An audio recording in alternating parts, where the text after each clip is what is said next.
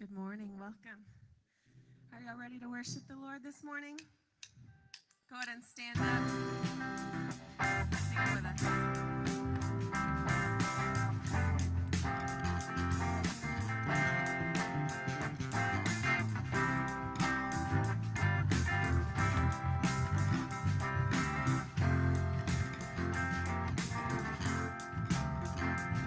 We worship the God who was. We worship the God who is.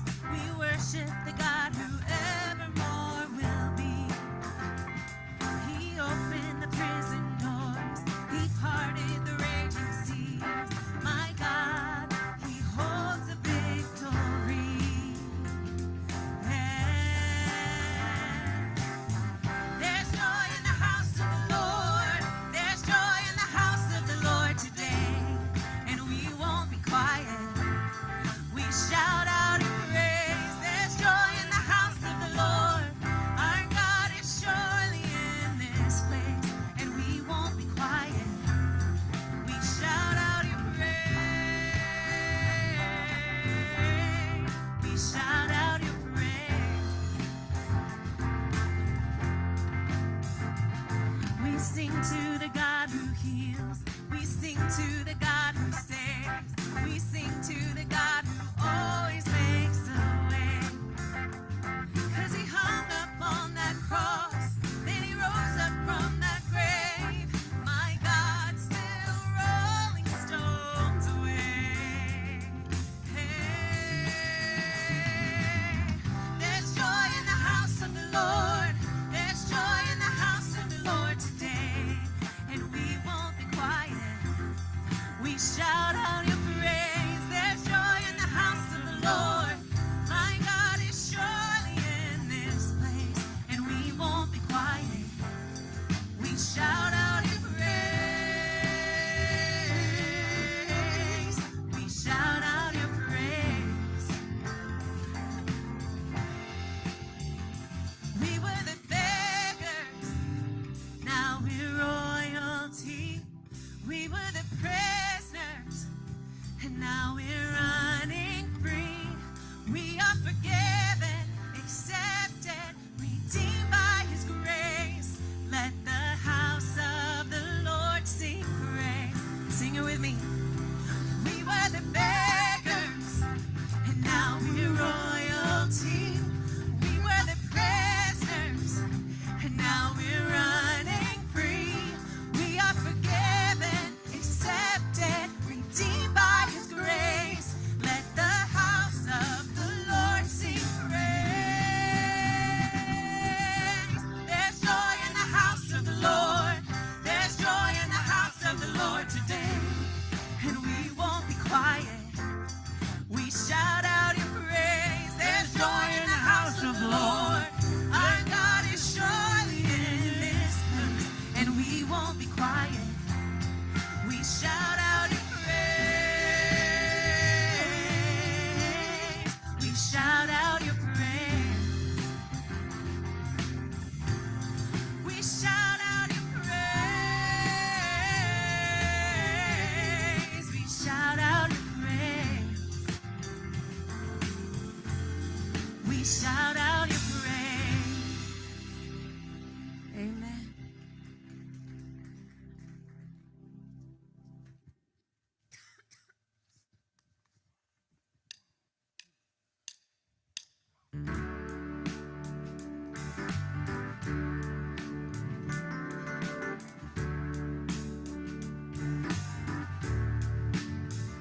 If you've been walking the same old road for miles and miles, if you've been hearing the same old voice tell the same old lie, and if you're trying to fill the same old holes inside, there's a better life.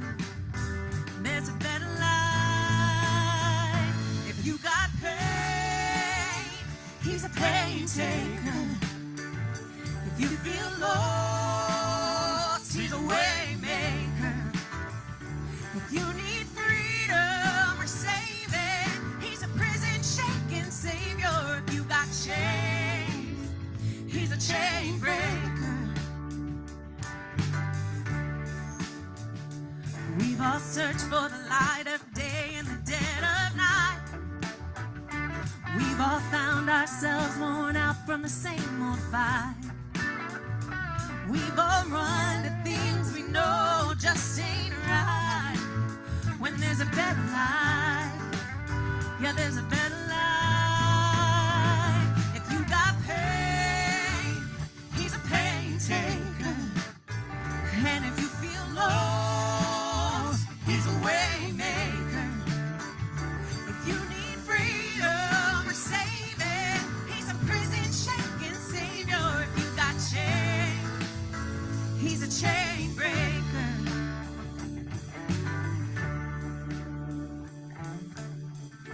If you believe it, if you receive it, if you can feel it, somebody testify. If you believe it, and if you receive it, if you can feel it, somebody testify, testify. If you believe it, and if you receive it, if you can feel it, somebody testify. God pain, he's a pain taker. And if you feel lost, he's a way maker. Oh, if you need freedom or saving, he's a prison shaking savior. If you got chains, he's a chain breaker. Oh, if you need freedom or saving, he's a prison shaking savior. If you got chains, he's a chain breaker.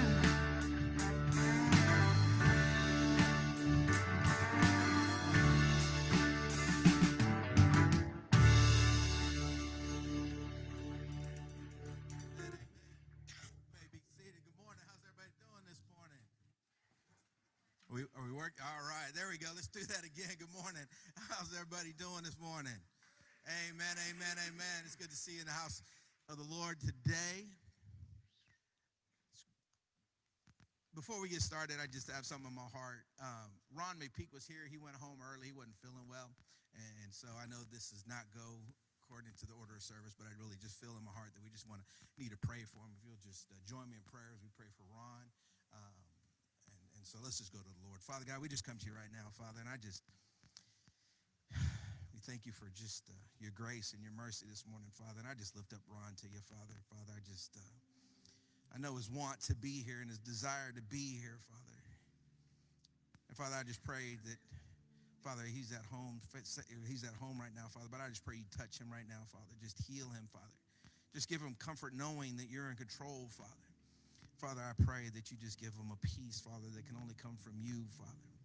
I pray for Cheryl, Father, as she worries, Father. Let her just cast her cares and her worries onto you, Father.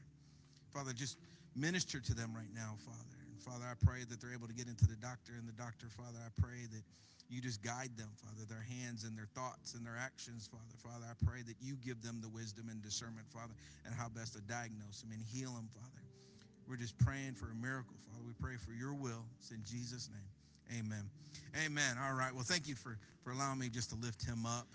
It's great, again, to see you in the house of the Lord this morning. And so I don't see any first-time visitors, but that's okay. Let's get it from where we are and greet those that are here. Amen.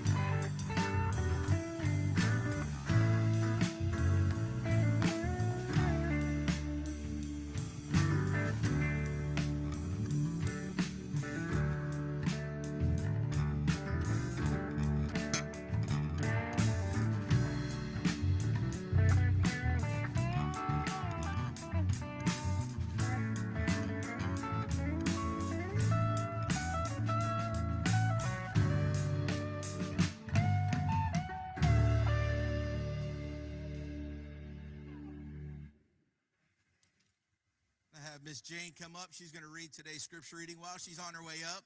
Just a quick reminder, guys, if you have not signed up yet, for the guys here in the sanctuary and those online, if you haven't signed up yet, don't forget our men's conference is this Friday. Our men's conference is this Friday. Please sign up to be in attendance for that, as it would be greatly appreciated. All right, Ms. Jane.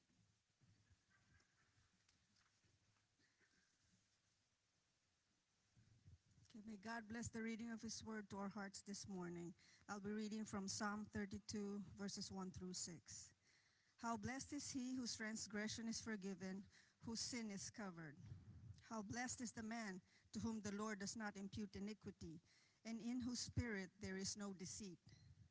When I kept silent about my sin, my body wasted away through my groaning all day long.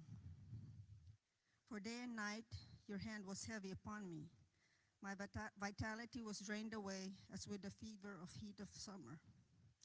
I acknowledged my sin to you, and my iniquity I did not hide. I said, I will confess my transgressions to the Lord, and you forgave the guilt of my sin. Thank you, Lord. Therefore, let everyone who is godly pray to you in a time when you may be found. Surely in a flood of great waters, they will not reach him. Let us pray. Dear Holy Triune God, we humbly come before your presence this morning to worship you and give you praise. Search us, dear Lord, and create in us a pure heart. Enable us to focus on you and you alone, that we may hear your message clearly, and cause us to repent of our wicked ways and move us to follow your precepts. Teach us holy reverence, true humility, and grant us the grace to embrace your promises. Bless our pastor as he delivers your holy word, and let this church be a light of Christ's love in this community and beyond. Please fulfill in us your purposes for your glory. In Jesus' name I pray.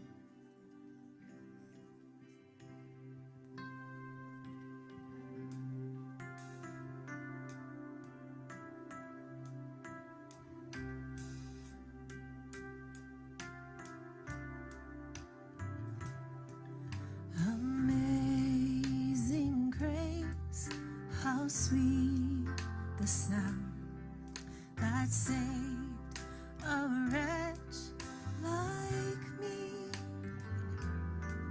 I once was lost, but now I'm found. Was blind, but now I see. 'Twas grace that taught my heart to feel, and grace my fears relieved. How precious did that grace appear the hour I first believed. Chains are gone, I've been set free. My God, my Savior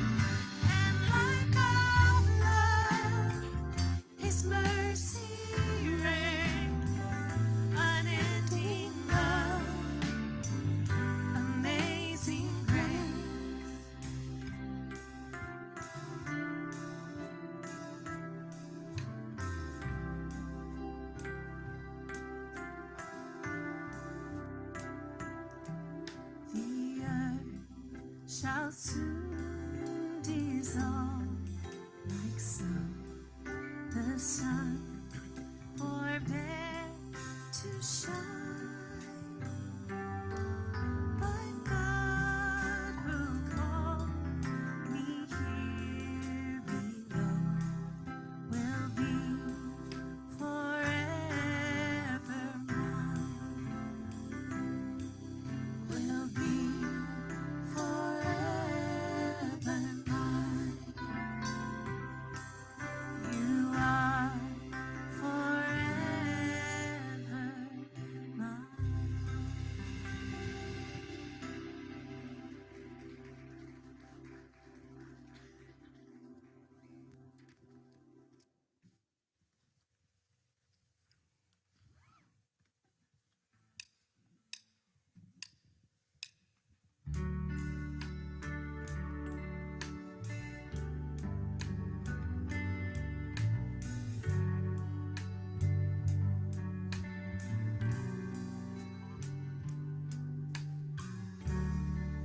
There's nothing worth more that could ever come close. Nothing can compare. You're our living hope. Your presence, Lord.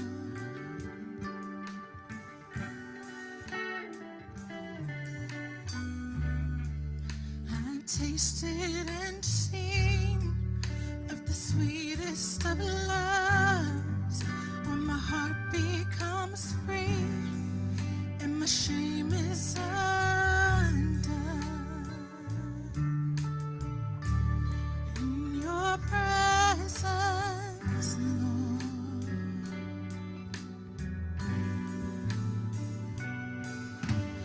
Holy Spirit, you are welcome here. Come flood this place and fill the atmosphere. Your glory, God, is what our hearts long for, to be overcome by your presence, Lord.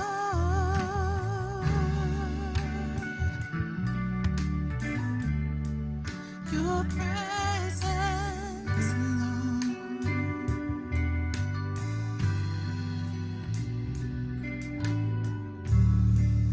There's nothing worth more that could ever come close. Nothing can compare. You're our living hope. Your presence, Lord.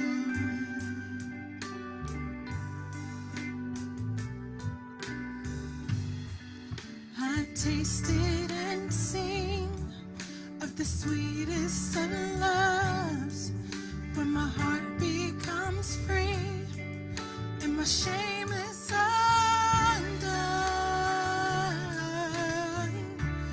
In your presence, Lord.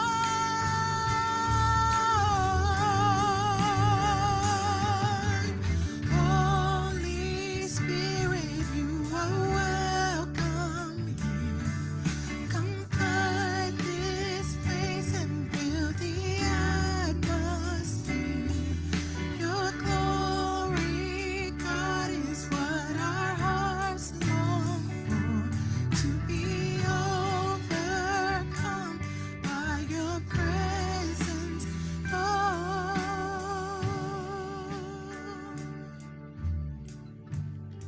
Your presence, Lord.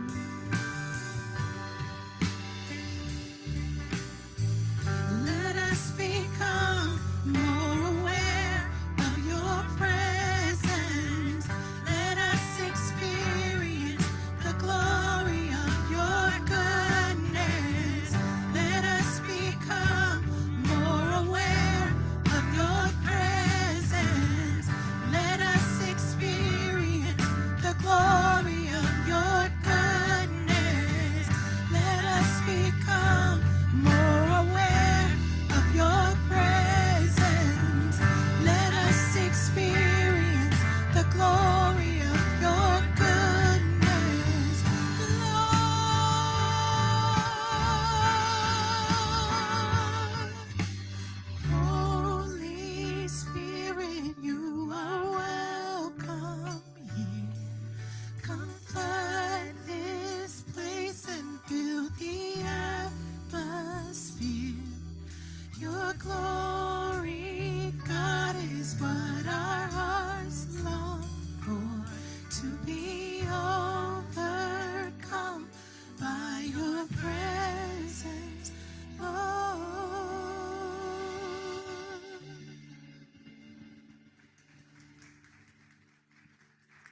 Praise the Lord. You may be seated.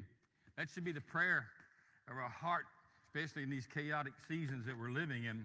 We just experience the presence of God in fresh, dynamic, real, converting ways. Amen. Where we just see the glory of God come. But that's what we're talking about when we are speaking about this topic of revive and thrive. What we read a while ago from Psalms 32, I hope you were paying attention. If not, I'm going to preach on it just so you get a little more clarity, all right? So you can open your Bible there. We'll be making some references to it. You keep your thumb in there or your phone open to that, whatever you're using today. As we talk about revive and thrive, where we're seeing God move in such unique and blessed and holy supernatural ways in our midst. Amen?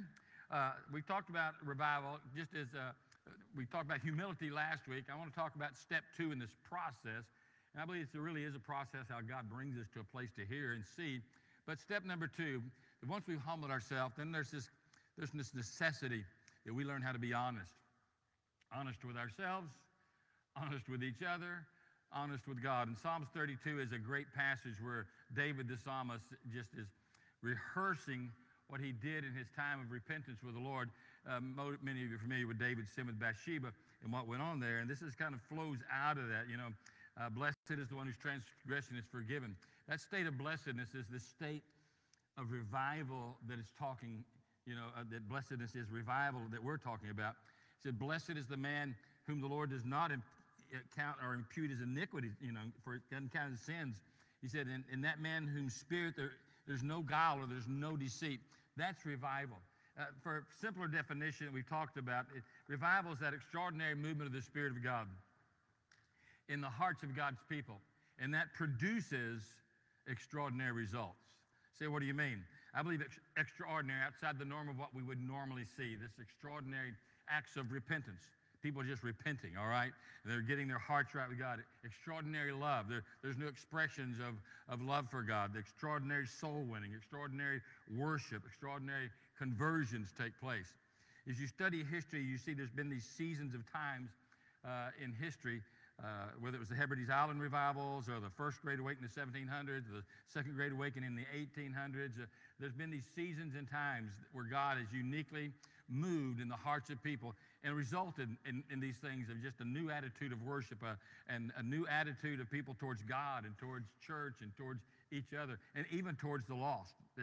So the best way that we describe these seasons of supernatural, extraordinary moves of God is just revival.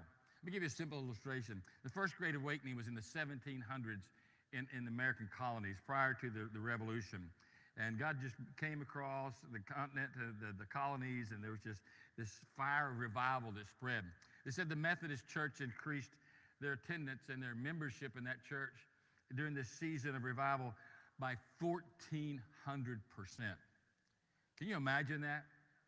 Now, you say, well, the colonies were growing. Obviously, I'm a little bit of a history buff. And so, the American colonies were growing at about an average of 200% at this season of time. But we're talking about people coming to God and getting right with God and getting in fellowship with other saints. 1,400%. The Baptists in Virginia at this time, they said every church, they reported, was having meetings that lasted 5 to 6 hours, and many times these meetings would often go all night long. They said in 3 summer months, in 3 different counties in Virginia, in 1770, it says in that 3-month period, the recorded conversions were this. The first month, 1,600. The second month, 1,800. The third month, 800. All these people are getting saved. It's a total of 3,200 people recorded. We don't know how many were not recorded, but that they kept records of, that came in a 3 small county area within Virginia. That is just a supernatural move of God. There's no way to explain that many people coming to Christ. During the prayer revivals of 1858, it was about a 2-year period that went to 1858, 59. In those 2 years, there was this move of God that took place again. The population of the United States at that time was about 30 million people, all right? They said during this 2-year revival, they recorded over 1 million people that came to Christ during that 2-year period. 1 million people. Now, if you were to translate that to today's numbers and the percentages, it would mean we're not at 30 million anymore. We're about 330 million. But that would mean that over a 2-year period, that in the United States, if we saw another move like that happen again, that we would see over 10 million people converted in a 2-year period. That's revival. That's when God moves. Some of you have been in scenarios and situations like that, whether it was for a season, a week, when you had God really move in your church. And I'm not talking about just personal, because I think we all see personal revival different times. But I'm talking about a corporate move of God, where God just does those supernatural, unexplainable, superordinary things, and he just moves in incredible ways. Last week we said the first step in all those was always humility, where people come to back to a place of God dependency. I just need the Lord. And sometimes, it takes a lot for people to ever get to that place. And it's just interesting that once we come to that place and we give our hearts to Christ because we realize our desperate need for salvation, how easy it is to begin to drift back to, just the normal, all right? Instead of really being on fire for the Lord Jesus Christ, instead of really trusting the Lord. But when God starts moving in these kind of ways, it's a different kind of thing. So humility comes first. But after humility, we have to come to this place where there's honesty, that we just get open before the Lord. And I think that's the first and the greatest step to really seeing God do something in our life. If we could just be honest with ourselves, if we could just be honest with God, then things would change. But we're living in a culture where people really don't comprehend that word any more than they did humility, obviously. All right? But to be honest about ourselves, about our situation, we're living in a culture of liars. And we like to talk about politicians. How you know when a politician is lying? His lips are moving, right? But I'm talking about the average American person. And people readily say, oh, yeah, but hey, Pastor, I know everybody lies, Sometimes it's those big, fabricated, carefully, delicately worked out lies, right? And sometimes it's those little, what we call white lies, all right? But there is no such thing as a white lie, black lie, green lie, blue lie. They're all lies. And a lie is a lie. Sometimes the lie is not so much with our words that we're saying, but it's by our silence. We just hide the truth and don't speak it, all right? But we're still living a lie, it says in 1 John. Sometimes it's by our actions. Sometimes we just try to give a better impression of ourselves than what really is true. I think the greatest way that a lot of Christians have lying is just through exaggerations. And it's usually about their own efforts or their own task or their own abilities or whatever it may be, but it's still a lie. And the fact is, if we tell lies, that makes us a liar. But we got to this attitude about lying anymore that, well, it's no big deal, everybody's lying. Now, and by the way, there's all types of venues for lying. You can lie at work, and sometimes you lie at work. Maybe it's on your Sprints account. Or maybe it's just to give a better impression of yourself to your supervisors or those coworkers of yours. People lie at home. They lie to their spouse. They lie to their parents. They won't be honest with each other. Children lie to their parents. Parents lie to their children. And then not just at work and home, even at recreation. Lying about your abilities or your lack thereof or your education. Lie to teachers, lie to classmates, lie to friends, and it just continues to go. So I truly believe that what really must happen, if we're truly honest, we're being humble, we truly get humble, then we're truly being honest. But if we seek to cover our sins, or even worse, to justify them, say, well, it's all right because, then we're just simply deceiving ourselves. And the Bible says there's the truth not in us. I read a list of, somebody put out one time, said, if we were entirely honest, every time we sang old hymns or gospel songs, here's how some of our favorites might come out. I figure as I read this, you'll figure out the originals for some of you that were in hymn season, all right? So, where he leads, I'll consider following. Oh, how I like Jesus. Another's, instead of fill my cup, it's fill my spoon, Lord. The song says it's no secret. Well, it is my secret what God can do. Or what an acquaintance we have in Jesus. Or blessed be the tie that doesn't cramp my style. Another was, I surrender some. Or I'm fairly certain that my Redeemer lives. This was a classic. Sit up for Jesus. Or take my life and let me be. And then I love to talk about telling the story. So I love to tell the story. That would pretty much lay out the bare, honest truth. But the Bible gives us a very clear picture that if there's a wellspring of honesty that's really flowing out of our heart, then there's going to be a wellspring of redemptive results. That we're going to see God do something in our lives when we truly get honest. David is a picture of a guy who walked and lived in deception. We don't know how long this deception lasts, but we do know that he finally comes clean in Psalms 51. And this just pairs Psalms 51 with Psalms 36. We see a man who's finally getting honest with God. He's getting honest with everyone else. He's getting honest with the Lord. It's amazing. Let me just read it again. It's only 6 verses. Psalms 32. How blessed is he whose transgression is forgiven, whose sin is covered. How blessed is the man whom the Lord does not impute iniquity, and in whose spirit there is no deceit. When I kept silent about my sin, my body wasted away, my groaning all day long. Day and night your hand was heavy upon me. My vitality was drained away as with the fever heat of summer. Selah means think about that. Think about just drying and wasting away. It's just through the drought of summer. But he said, I acknowledge my sin to you, and my iniquity I didn't hide. And I said, I will confess my transgressions to the Lord. And you forgave the guilt of my sin. Selah. Think about that. Therefore, let everyone who is godly pray to you in a time when you may be found. In other words, there's a season, a time to come when God's convicting us. Surely in the flood of great waters you will not reach him. This is the heart of a man who's just laid himself bare before everybody, no matter what anybody says or thinks he does. He's confessing his sin, and he's making no cover-ups, and he's really digging into it where he uses multiple terms for this word of sins and transgressions and iniquities and faults and failures are just all laid bare here. Let me give you a few points I think will help us as we think about honesty this morning and what it really truly means to be honest before the Lord. See if it comes up. Honesty brings about the blessing of full forgiveness. Verses 1 and 2, he talks about how my sins are forgiven. That alone is worth shouting, stopping out, and have a praise party over, because when you really realize the ugliness of your sin and you realize the fault and the fruit of your sin in your life and where it's led to and what it's brought about, all the destruction, we really look at sin as sin. And when we stop and say, but my sins are forgiven, that begins to just explode with revival. Literally, my sins have been dealt with by God. My sins have been taken away. There, as far as the east is from the west, they shall never be remembered. Your sins will never be brought up before God. They'll never be reminded back to you even. God says, I've washed them as far as the east is from the west. But not only forgiven, he says, my sins are covered in this. And the idea is it has to do with completely eradicated, concealed, done away with. All you see now is the redemptive grace. All you see now is the precious blood of Jesus Christ.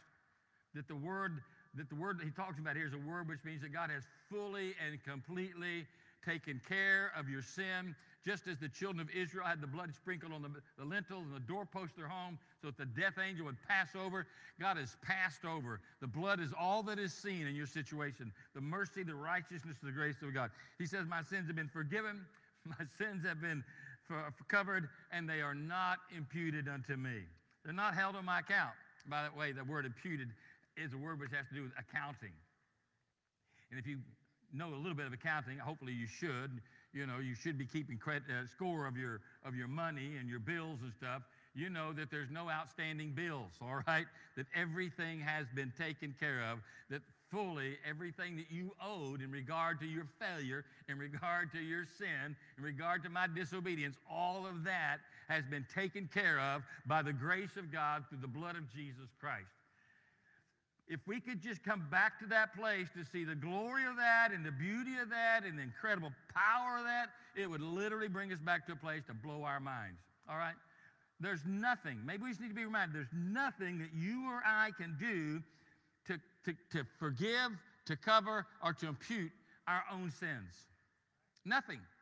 You can make amends, you can make restitution, but still the sin factor is a mark in your life, it's a mark on your account, and only the blood of Jesus can resolve that issue and take care of that account. And David is he's just bathing in this passage. He's just saying, thank God, I'm forgiven, I have been covered, and nothing's on my account anymore, that I've been washed by the blood of the Lamb. Why? I'm honest. But take into account here, folks, if I am not honest, this blessing of forgiveness that he's talking about, when we use these two words, how blessed, those first two verses there, we're not going to experience it. We're not going to experience it in our walk. We're not going to experience it in our life. If we're not fully, completely honest about our relationship, where we are with God, don't think that God's just going to just overlook those things and say, oh, it's all cool. We're just going to be under this burden because he's going to talk about that as we get in this passage, or we're going to walk under this freedom. He says here, first, not only that this grace of God for forgiveness, but he said honesty brings about the blessing of decreased deceit. Let me read this from Spurgeon, who made this statement. Spurgeon said, listen, a liar is not a forgiven soul. There can be no blessedness to tricksters with their plans and their pretending. They are too much afraid of discovery to be at ease. Their house is built on the volcano's brink. Well, that's a powerful statement, is it not? We're pretending. We've whitewashed, so to say. We've covered up our failures, our deeds, as David was trying to do. But when we come to God, we choose to be honest. We step away from the deceit that we've been living in. I think it's real clear if you take any time to study the Scriptures, one of the first fruits of all sin in our life is deception. Sin, just disobedience to God, just breeds deception. And I'll state it again. I've said it 1,000 times, and I'll say it 1,000 more. The tragedy with being deceived is you just don't know you're deceived because you're deceived. And we begin this process of, and when we disobey God, that little just opens the door for a little bit of that deception to come in. And then the more we choose to be dishonest with God and not deal with that deception, then that deception begins to increase in our life. David just saying here, the blessing of a man being in a right relationship with God, he said, in whom that man's spirit, there's no deceit, there's no more guile left. There's no more deceit left. Because when you come to God with honesty, he washes that. But look at David, that's not his story. He deceives himself in his sin, you know. We're talking about with sin with Bathsheba, obviously. But first of all, he just deceives himself. He thinks he can get away with it. He thinks he can just cover it up. He's the king. Who's going to know? Nobody's going to know.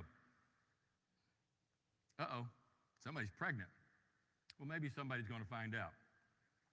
So he's living in such deception. I got a plan around this.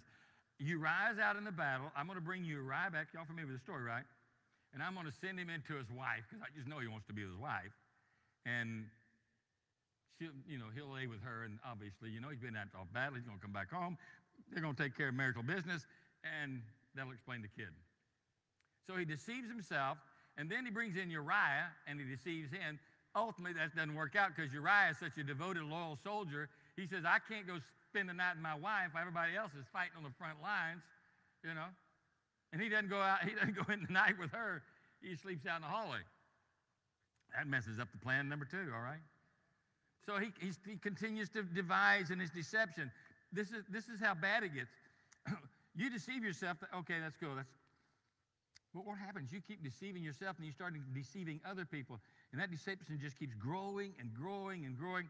It's like you as a Christian, you said, there's some things that I'm not going back to them. I'm not going to do that again. But what happens?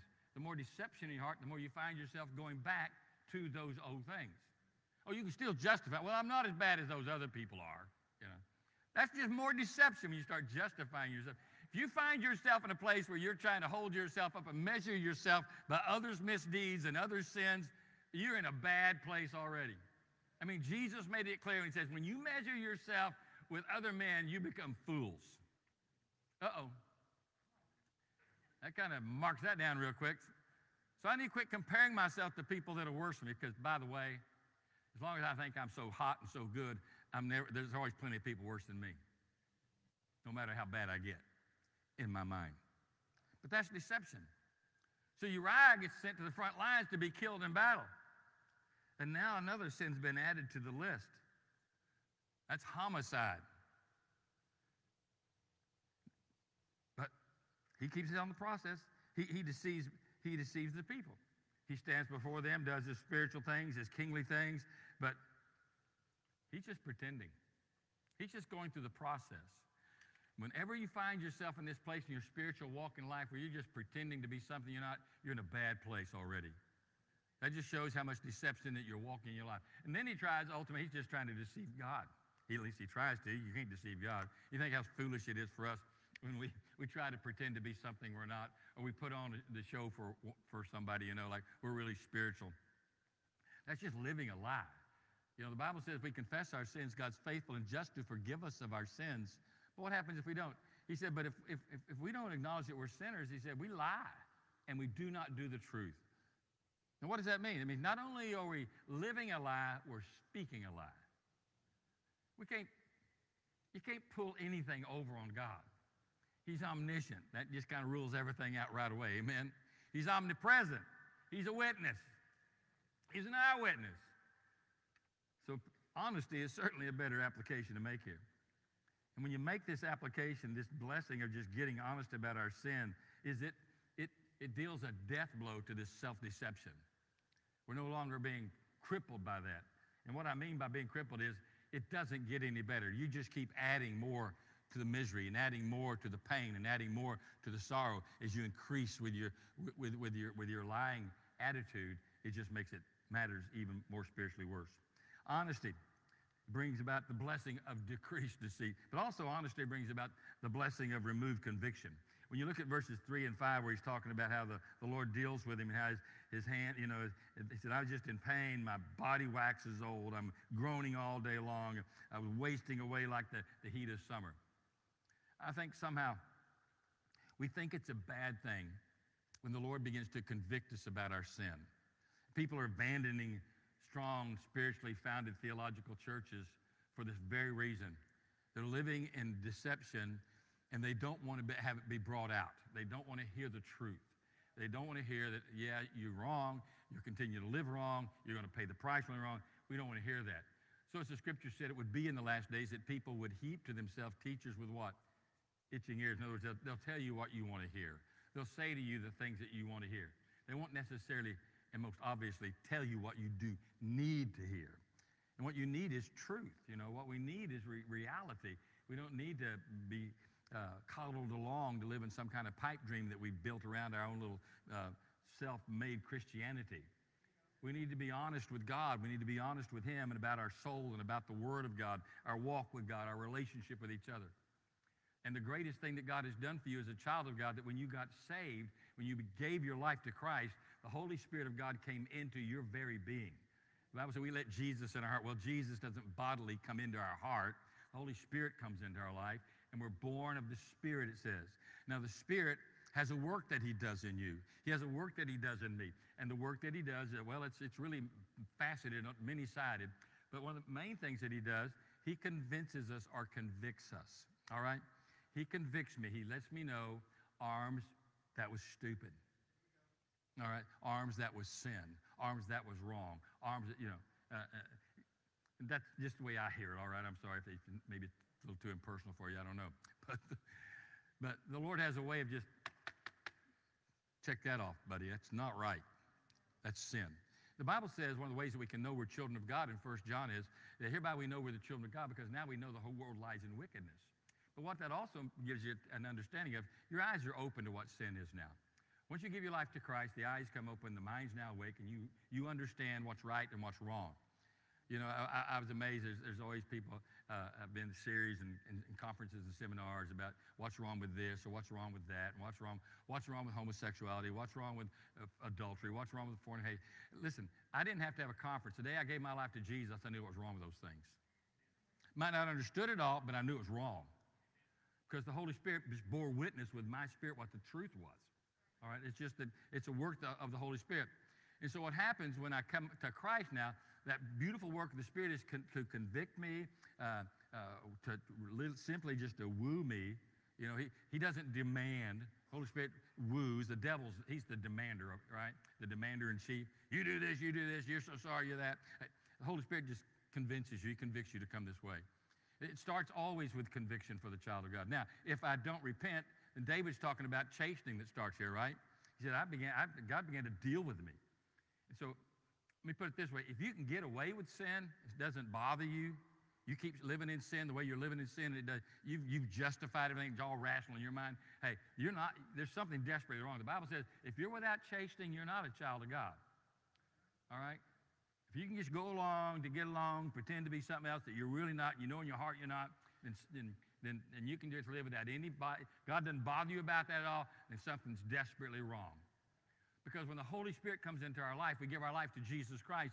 It's his task, his ministry, is to make me more like Jesus and to empower me to be more like Jesus. And so when I'm wrong, he lets me know I'm wrong. That's the beauty of my salvation. And the worst thing I can do is to push that away. The worst thing I can do when the Holy Spirit convicts me, oh man, Arms, that's not right. That's the way you said that, the way you did that, what you acted. That's not right. The worst thing I can do is push that away. Because when I push it away, you know what happens? One is, if we did it, we're guilty. You know, and I know psychologists will tell you today, well, that's a bad word. But God gave you that capacity to feel guilt, all right? And it's there for a good reason. It's to show you that you're wrong. It's kind of like pain. You get a pain in your body, lets you know that something's out of whack, all right? It's a signal, it's a sign. So here's the Holy Spirit, and conviction comes. And David said, here's what happened in my life. And he kind of breaks it down in this passage. It doesn't kind of, it's just reality way he brings it. He said, I just began to physically deteriorate. He said, my body's wasted. My vitality was drained like the fever heat of summer. I began to pay physically the price for my sin. Now, I'm not saying that when we have an illness or a suffering or sickness that all that's, that's all sin, because, sin is in the world. It's in the world around us. And the Bible says we're in this world, but we're not of it. But, hey, if there's a pandemic going around, I might get sick. Doesn't mean I'm in sin.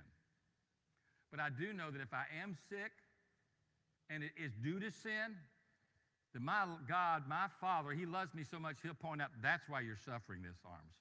Joe, you need to straighten that out. That's a result of and that's what Paul told the Corinthians. He said, you guys are coming to the Lord's table. You're not even right with each other. He said, and you come and you take the Lord's Supper, which represents the grace and forgiveness of God, and you're just abusing it. He said, this reason some of you are sick. Some of you even died. Because when we don't respond to the chastening of the Spirit, then comes the condemnation of the flesh. John talked about in 1 John, there's a sin unto death for believers. I don't know what it is. Maybe it's any particular sin that God keeps over and over and over dealing with. You keep rejecting his word. So first of all, it's this physical deterioration. I just suffered. So if I'm sick, which I am, I've got all this respiratory stuff going on like some of you do, and, I'm wired out on antihistamines, but I hope some of this is making sense to you today. I'm trusting that the Holy Spirit's going to translate it into English. All right? But I know that, that just because I'm sick doesn't mean there's sin in my life. My heart's confessed up, so I'll deal with it and go on, amen? But the first thing when I do have an illness or an infirmity, I'm going to ask the Lord. If there's something I missed the mark on. And truth of the matter is, I usually don't even have to ask the Lord. He's already told me. And will I be honest with the Lord is the issue. After physical deterioration comes what? Emotional deterioration. David said, I was groaning all day long. My heart was burdened. But I had no joy. If we don't deal with guilt, the effect of it is far-reaching. Number one, it does affect us physically, but also extremely affects us emotionally. If there's guilt in my life and I'm not getting with God, you just watch it begin to manifest all kinds of fruit. Because I'm guilty, but especially when I'm around people that are right with God. People come in, hey, praise the Lord. I don't know, praise the Lord. You praise the Lord. I don't know if I want to praise the Lord. But if there's guilt in my spirit, man, it's deep-reaching, it's far-reaching. You can experience depression. You get this despair. There's anger. Certainly a spirit of sarcasm and negativity. Overly or extreme sensitivity. You just kind of fly off the handle at the least little thing. Which I just might call undue strong reactions that just come as a result of the panic attacks. Well, the list really goes on and on and on, but all those are things that if we don't learn how to deal with guilt, and you don't deal with guilt, this is what society, they say, well, if you're facing guilt, you need to get rid of it, and you need to blame somebody. So what we have is we have this heavy weight of guilt. So the psychologists and the humanists and the psychiatrists say, well, you should find somebody to blame for that. It's not really your fault. So I want to take all this blame that I'm having, if my parents hadn't been so strictly religious, I wouldn't be having all these guilt. No. So it's your parents' fault or whoever's fault. Ultimately, it boils down to God's fault. You start blaming God for everything, you're in deep water then. All right? But when we displace the guilt, put it into blame, now what happens? Well, it doesn't solve the problem. Now just become bitter because it's their fault. And it just increases the problem. He said, listen, when I finally got it right, I mean, how many times you heard somebody say, when I got it right with God, man, it's like I could breathe, or like a heavy stone was rolled away, or the guilt was gone. I could breathe. Almost all of us have probably had that experience in one way or another when you finally just dealt with something. Thank God that's done with, and that it feels like a huge weight's rolled off your back. Along with that is it escalates from physical to emotional to ultimately to a spiritual deterioration. And by that means, like David said, day and night, your hand, he's talking about in a spiritual sense, your hand was heavy upon me. He's talking about the pressure that the Holy Spirit just bears down on us with. Speaking of Spurgeon, he made this statement. He said, God's hand, Spurgeon said, is very helpful when it uplifts, but it is awful when it presses down. He said, better a world on your shoulder like Atlas than God's hand on your heart like David. He said, it's a heavy thing. Maybe you're feeling that physical or that emotional and mental or spiritual pressure. It's only through this honesty we're talking about, genuine honesty, this transparency with the Lord. So, well, if the Lord knows it all, he's waiting for you to own it. He's waiting for you to become responsible. He's waiting for you to take a righteous stand so that he can deal with it. He's not going to ride past your pride. In fact, the Bible says, we talked about last week in humility, God resists the proud. The fourth thing about honesty, it brings the blessing, we'll call it intimate counsel. I think of anything in my own spiritual walk in life, you'd say if I fear the most in my walk with the Lord, is not hearing God speak to my heart and my spirit about decisions and choices that need to be made, not having wisdom. I'm fearful of making decisions not only for my life and for my family, for my church. They're just based on logic and reason, because that's not the way the spiritual life works. It's not logical and rational to live this Christian life to start with. It's not logical and rational to bless those who persecute you, to love those who hate you. You know, that's not logical and rational. And I would fear the fact that I'm not hearing from God anymore. That'd be a terrible. And David's talking about this. He said, "Now that I've gotten right with God, you know, now that I've gotten right with the Lord, I can hear God speak." Look at verse 32, chapter 32, verse 8. He says this. It says, we didn't read this after this. He said, "I will instruct you and teach you now," because he's gotten honest, he's repented. I will instruct you and I will teach you in the way which you should go, and I will counsel you with my eye upon you. And God says, you know, you're not going to be afraid of God watching. You're inviting God watching. When we're not right with God, we don't want God watching. We want to somehow excuse and justify, and come up with excuses and rationalizations for why we're doing what we're doing. But now there's this welcoming. You that are parents of children, remember when you fuss at your kids, especially when they're real little? The last thing they want to do is what? Look you in the eye. And you're grabbing that little face and now you look at me. You cup those little cheeks, you look at me. We don't want to look at our parents when we're wrong. You see a teacher in the classroom, they don't want to look at the coach. They don't want to look at the teacher when they're wrong. But when our hearts are transparent, now our eyes become open now, and we want God looking on. We want his face upon us. We want his grace upon us. That's just the heart that's hungry for God. It's like the song we just sang that, you know, let your glory shine in his place, move in his place, empower us, Lord God, with that glory. And this is the beauty of just coming back to a spirit of reviving your life, this promise of what he'll do for the person who's just going to be real. You know, in the 60s and 70s, we had the term about being plastic, man. Don't be plastic, man. Some of you are old enough, you know what plastic man, right? Being counterfeit. Don't be a cheap imitation of the real thing. Be real. And this is what God's designed. The next verse in 32, verse 9, puts it this way. Don't be as a horse or as a mule, which have no understanding, whose trappings include a bit and a bridle to hold them in check. The only way you're going to deal with this horse is put a bit and a bridle. You can turn him, you can move him, you can move forward, you can have him to stop because the bit and the bridle and the whip. And without that, they're not going to obey. He said, don't be like that. You know? Don't be that person who just always fighting God and always resisting God because you think you've got a better way. Look where you're at. It's not a better way. I finally had to wake up one day in my own life and just take a close look, Not that imagined fake look of what I thought my life was like, but be honest and where I was really at. And that's when I began to get my heart right with God. That's when I began to turn my face towards God and ask his face to shine upon me. I believe with all my heart God longs to do more in our life than we want him to do. Does that make sense to you? I believe God wants to do more in your life and in my life than we want him to do. I believe he wants to show more of that intimate beauty of his holiness, more of that intimate counsel, more of that supernatural direction so that we don't miss God in our life. I believe if we could somehow open our eyes, we'd see the Spirit of God just brooding over this place today, working and saying, I want to do something deep and real and lasting in your life, in your heart, in your home, in your family. This is the desire of God. How do you get there? You get there by being honest with God. That's where it starts. That's how you get to the place. And it's honesty, simply put, that kind of honesty is developed by a full acknowledgement and a full confession, according to verse 5, of my sins. I acknowledge my sin and I confess my sin, he said. I acknowledge my sin and I confess my sin. If you look in verse 5 of that chapter, there's like 8 times he uses a personal pronoun in this one verse. Listen to this. For I acknowledge my sin to you, and my iniquity I did not hide. I said, I will confess my transgressions to the Lord, and you forgave the guilt of my sin. Now, there's ownership there.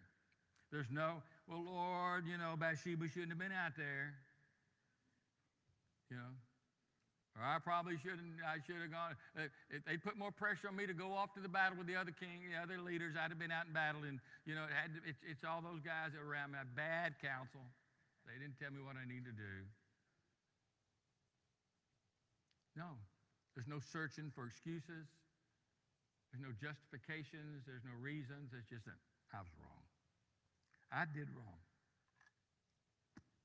I didn't do what God told me to do. I wasn't where I was supposed to be. I didn't act the way I was supposed to act. That's the only remedy to dishonesty, is full acknowledgement, full honesty before God. David said, I will confess my transgressions to the Lord, and the Lord did forgive me the guilt of my sin. There it is. I confess, God forgives. I confess, God forgives. I don't confess, I don't experience forgiveness. Even though Jesus Christ has paid the price. That's why 1 John says, if we confess our sins, God is faithful and is just to forgive us of our sins and to cleanse us from all unrighteousness. I mean, you could just flip that. If I do not confess my sins, my God, who's faithful and just, will not forgive my sins, nor will he forgive me of all these iniquities, nor will he cleanse me from all unrighteousness. If I want the blessing that he's talking about in these 2 words, the power of that word, we don't have time to get into today about blessed, blessed. If I really want to experience the blessed life that God's given me, which obviously means forgiveness, which means no more deceit in my life, which means I'm not under the heaviness of conviction, which means I'm no longer facing the difficulties of my rebellion. I'm now in the intimate counsel of my Heavenly Father. And it's going to have to start with this transparent honesty before the Lord. Can't do that. I'm just going through the motions. Just going through the motions. Arthur Pink expressed this passion for honesty, and he was a saint who wrote many books and commentaries 100+ years ago. But he expressed this honesty and holiness in a prayer that would be appropriate for our lives. And let me just read this as he prayed. Search me, O God. Reveal me to myself. If I am deceived, undeceive me ere it be eternally too late. And enable me to measure myself faithfully by thy word, so that I may discover whether or not my heart's been renewed, and whether I've abandoned every course of self-will and truly surrendered to thee. Whether I have so repented that I hate all sin and fervently long to be free from its power, and I loathe myself and seek diligently to deny myself. Whether my faith is that which overcomes the world, or whether it be only a mere notional thing which produces no godly living. Whether I'm a fruitful branch of the vine or just only a cucumber on the ground. In short, whether I be a new creature in Christ or only a painted hypocrite. If I have an honest heart then I am willing, yea, anxious to face and to know the real truth about myself. That's pretty powerful. It's simply the same thing that David was praying. He said, Lord, search me. Know me. See if there be any wicked, deceitful, harmful way in me. How many of us are willing to linger in prayer before the Lord like that? How many of us are willing just to come to start with and say, Lord, these things that are in my life right now, Lord, the things you've spoken about today, I give those to you. But Lord, not only do I give that to you, I'm giving everything. I'm giving my life completely over. So whatever else is there, may I see it?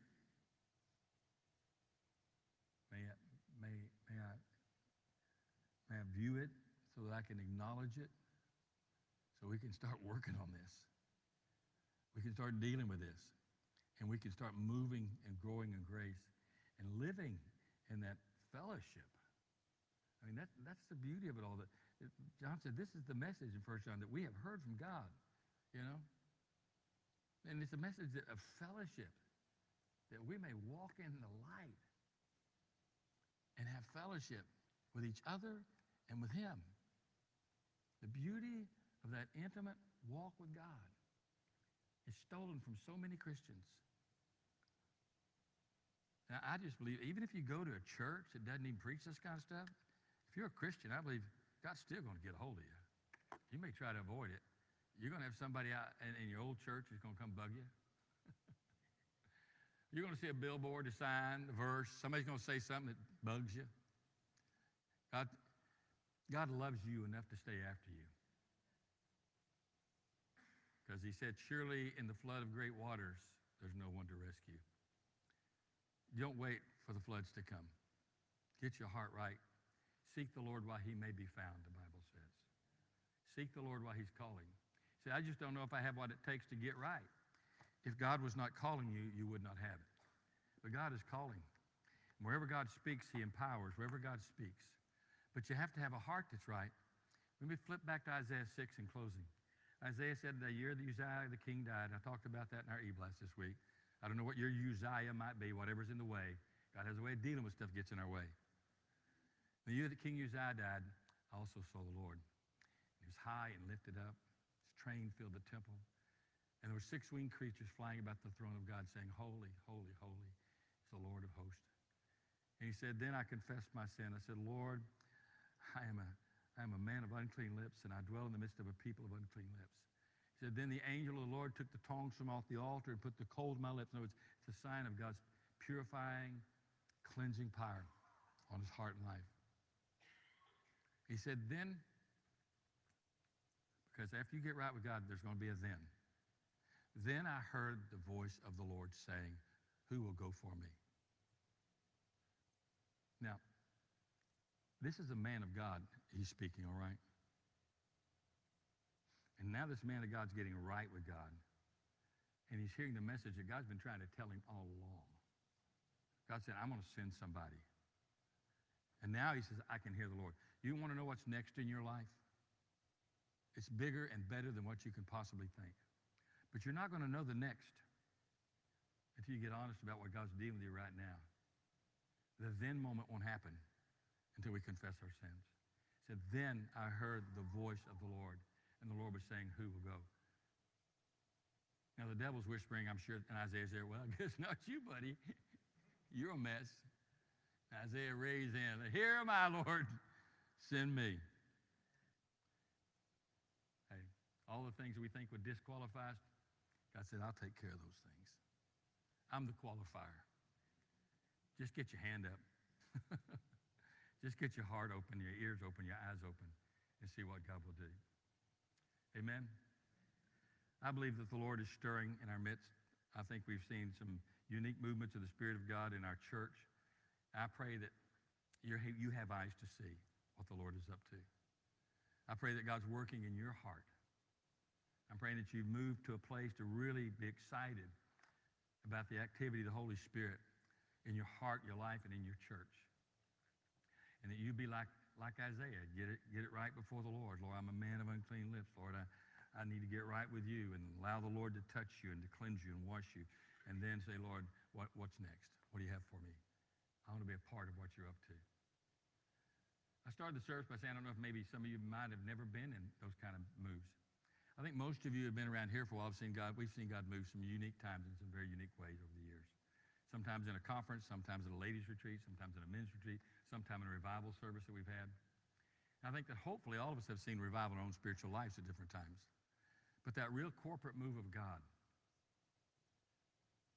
I believe God is longing to do that in our midst. And I think if we'll just get our hearts in a place, we'll just collectively begin to pray for that together, that God will do that. But we have to be humble. We have to be honest. So I'm going to ask you to stand with me with your heart and your head bowed before the Lord. Maybe you want to come to this altar this morning and just take some time in the prayer. The band's going to come. We're going to begin to worship the Lord. I'll be here. If you want to pray, Gary will be here. Anybody else wants to come or pray with others, or if someone's at the altar, you want to pray with them, or you just want to come to the altar and pray, let's just take some time to ask the Lord, number one, about ourselves, and then ask the Lord to let us be involved in a broader outpouring of His Holy Spirit. Amen? Now, folks, when I say the altar's open, that means that requires humility and honesty. So today, you're going to be humble and honest before the Lord. Just come between you and your Heavenly Father, between you and your high priest, the Lord Jesus. Find a place to pray, pour your heart out to God this morning. If you don't know Jesus, Pastor Gary's here, I'm here. It's a choice that only you can make today. There's not a specific magic prayer, all right? It's a matter of your heart, for the heart of man believes unto righteousness. It's a commitment of the heart. It's also a confession. We thank the Lord for what He's done. We welcome Him into our life. We confess now that He's our Lord and Savior. So today, if you're ready to confess Jesus as your Lord and Savior, why don't you come to Gary or I, and we'll let us pray over you and rejoice with you in your decision and thank God for what He's doing in your life. Give you some information that will help you in your walk. If there's something else you want to pray about or pray with somebody about, feel free. But more than anything else, folks, this morning I've just asked God that people just drop the pretense about everybody thinks I'm wonderful and right with God. What would they think? They're not thinking about you. You're thinking about you. They're thinking about them. All right? Let's think about God. Let's let God just work in our hearts and spirits and do that which only He can do. I believe God's up to some marvelous things. Let's allow Him to work in us. You come as we worship the Lord.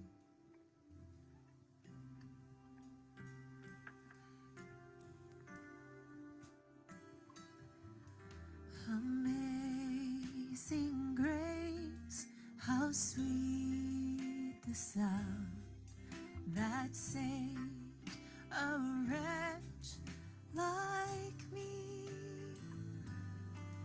I once was lost, but now I'm found, was blind, but now I see. 'Twas grace that taught my heart to fear, and grace my fears relieved. How precious did that grace appear the hour I first believed. My chains are gone, I've been set free. My God, my Savior, has ransomed me, and like a flood, His mercy reigns, unending love, amazing grace.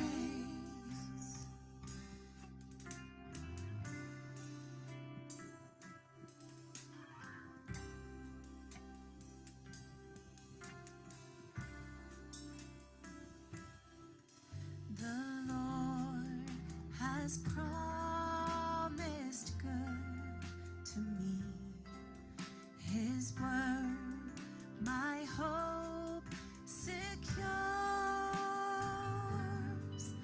He will my shield and portion be, as long as life endures.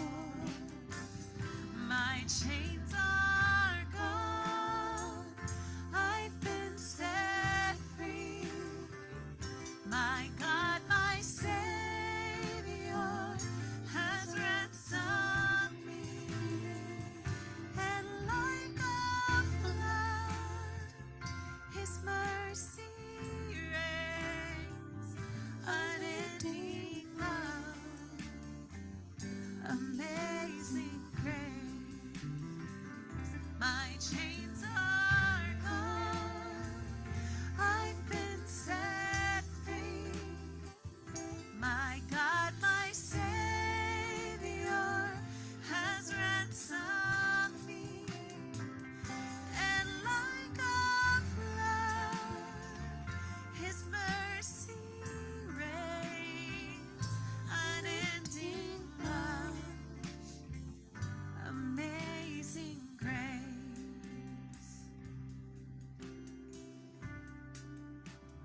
Thank you for your amazing grace. God, I pray, Lord, I know when these types of messages are preached, it's often our first reaction is to put up a quick wall. Lord, I pray you tear the walls down. Lord, I pray these words that you've planted in our hearts would not be stolen. We know the adversary comes to steal the seed of the word of God when it's been sown. God, help us to have the hearts that are cultivated and broken up and ready to receive the seed. Lord, do that which only you can do in us. Forgive us of our pretending, our cover-ups, our makeovers. Instead of just showing you who we really are and being honest with you, that you already know these things. God, I pray that these words will take deep root within our souls and our spirit and bring forth the fruit of revival. Don't let us just cast these things away. Draw us to yourself, to your heart. In Jesus' name, amen. Praise the Lord. You may be seated. Hallelujah. Somebody say amen. Continue to pray for Miss Kathy and Camille both. And our house got visited by this upper respiratory thing over the last couple of weeks and kind of tried to settle in on me the last few days. I'm not contagious. I don't have a fever. I just got all this crud. All right. So God is gracious and God is faithful. We'll get through it. But I do appreciate your prayers. Amen. Lift us up to the Lord, especially Miss Kathy and Camille. They got the worst brunt of it. Amen. So lift them up as well. Brother Gary, come share some good stuff with us. I'm actually going to let Pastor Matt lead us off first here. He's got an announcement that he wanted to give to the church. Yeah, so next week we will be having a meeting for those who are interested in serving in VBS next Sunday, the 26th. Now, this year, guys, we are trusting the Lord for twice as many kids as we had last year, which means we need a lot more help from our adults, from our youth. So if you're interested in finding out more about serving in our VBS, I'm going to be back here by our student fundraiser board. If you can see me after service, me or Miss Karen, we're going to be back there. And in fact, if you're interested in serving in any areas of our student ministry, that's children's ministry, youth ministry, Sunday mornings, Sunday nights, Wednesday nights, come see me. You know, it's not all about teaching lessons. Maybe that's where God has led you, and praise God for that.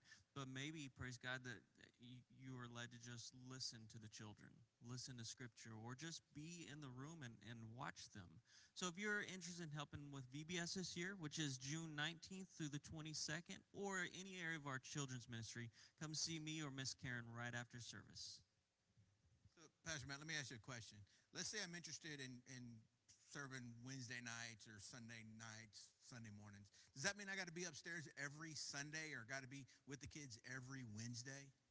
So that's a great question. No, we do a rotation because we want our leaders to be fed in service. And so our leaders are on rotation. So if they're upstairs some Sundays, they're downstairs some Sundays. They're downstairs more than they are upstairs, or it's pretty equal. So it's not every single Sunday. So if that's where you feel led, or even if you're watching online, you weren't able to make it today, give us a call. We're in the office Monday through Thursday, 9 to 5. So give us a call, and I'll give you all the details of our meeting that's coming up on the 26th. And so just to reiterate, I mean, just because you serve, and we have some people, Sarah, you serve upstairs. It's not every month you're up there.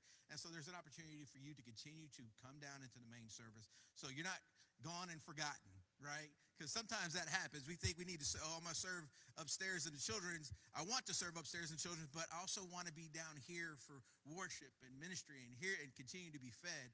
And so Pastor Matt and his team do a great job of alternating months, and it could be week to week. And so don't let that convince you not to serve and not to follow what God has called you to do. The other announcement we have, of course, is our men's conference this Friday night. It starts at 5:30. The cost is $10. The meal starts at 5:30, and then we have two great speakers, a great worship leader, so you don't want to miss it. Guys, please sign up and be accounted for to attend that conference. And don't forget your tithes and offering. We don't pass a plate. There's an offering receptacle in the back. You can drop a check off in the tithe box or at our church Monday through Thursday. With that being said, you are dismissed.